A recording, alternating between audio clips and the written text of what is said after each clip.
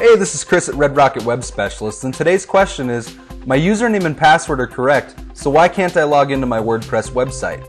Remember, you can view these videos in full screen by clicking the button below the videos with the 4 arrows in the corners.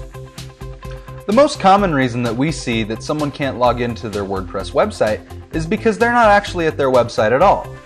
Many people will try to go to WordPress.com and put in their username and password for their website here.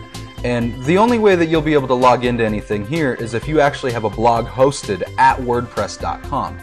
You want to make sure that your browser says yourdomainname.com and add wp-admin to the end of that address. And that'll take you to the login screen that you need. Put in your username and password there, and you should be able to get into your dashboard just fine. If you have any other questions, you can email help@thinkredrocket.com. Thanks.